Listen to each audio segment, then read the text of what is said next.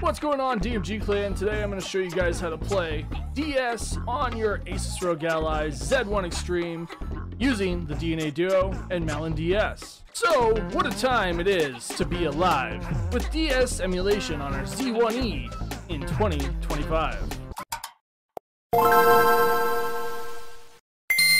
So that is right, mobile gamers. Today we are going to set up Melon DS for our Asus Rog Ally Z1 Extreme. This guide is going to show you everything you need to know to use the DNA Duo with your Asus Rog Ally so that you can play DS emulation with two screens, the way that it's meant to be. So hit that subscribe button, go buy yourself a DNA Duo today, and also hit that like button or dislike button if you don't like me, because there seems to be a lot of those out there.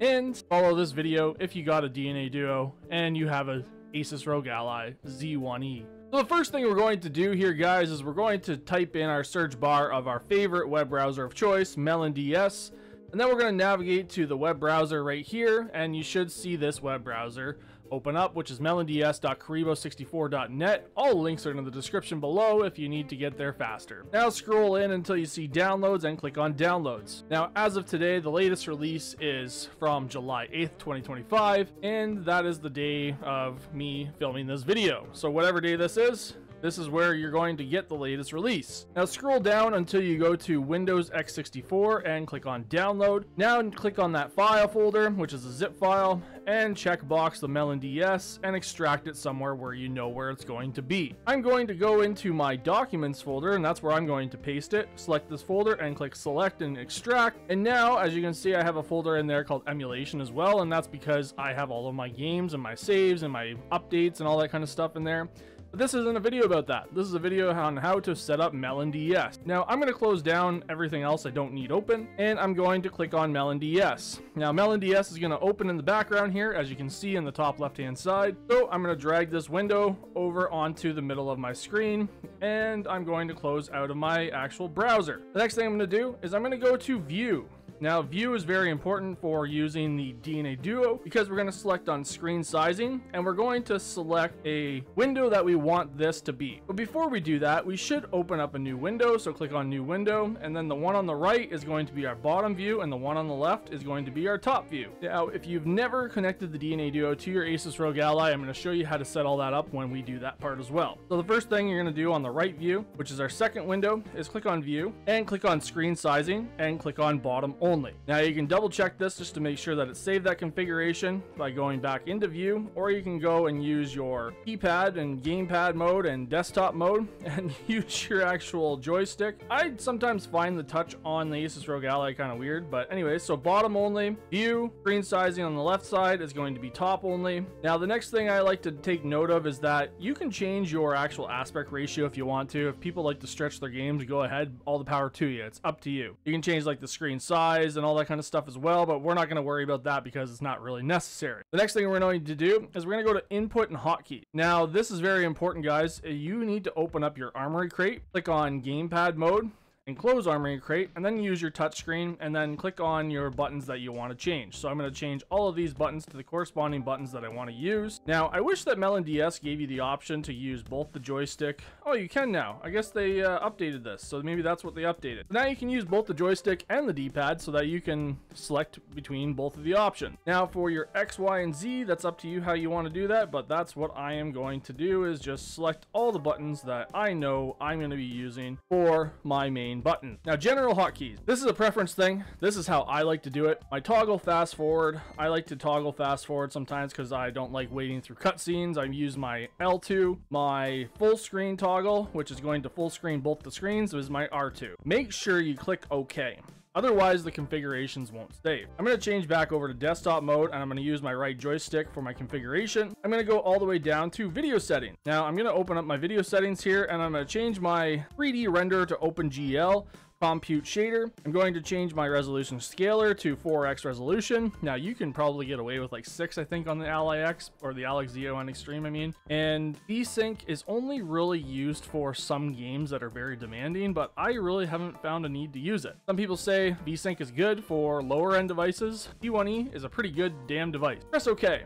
Now you saved your configurations. Now the next thing I like to do is go to my config file again. I'm going to go all the way down to path settings, and I'm going to select my save file path folder. And this is all up to preference, but I like to do this because I'm going to have all of my saves inside of my saves folder, my NDS folder, and I'm going to select this folder. I'm going to use my save states in here as well so that I know where all my save states are for my actual games, and click OK. Now you'll notice that when we go to file, you can see an option for save state. Now how they use the save states is basically by pressing Shift F1, which you can open up your keyboard and do while you're in a game if you want to. Same with loading a state. It shows you which buttons are what. So F1. I wish they had like a hotkey for this, which I have not to this day since I started using MelonDS on my computer found any hotkeys or save state. Yeah, I don't know why they wouldn't do that, but whatever, it's not a big deal. It's not gonna break my use case scenario of using MelonDS on my Asus Rog Ally. So now that we're ready to go, let's jump over and attach our DNA Duo to our Asus Rog Ally.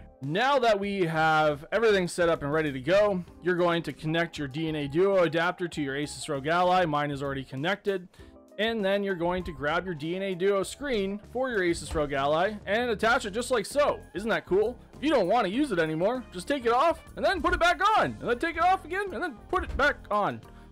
Yeah, pretty cool option, right? And you have multiple different angles that you can use with the DNA Duo screen, and you can just close it up like that, or you can set it like this, like this, like this, because it's got a strong hinge inside of the actual custom design hinge that I have a patent pending for.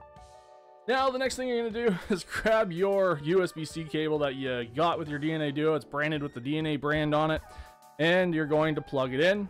And I would not waste any money making these if I didn't plan on releasing the DNA Duo to all of you. There's a lot of people that are very speculative of this community, and yeah, the DNA Duo is coming very, very soon. I know this video is before this releases, but I thought I would share how to do this for anybody that wants to tinker with something else in the meantime.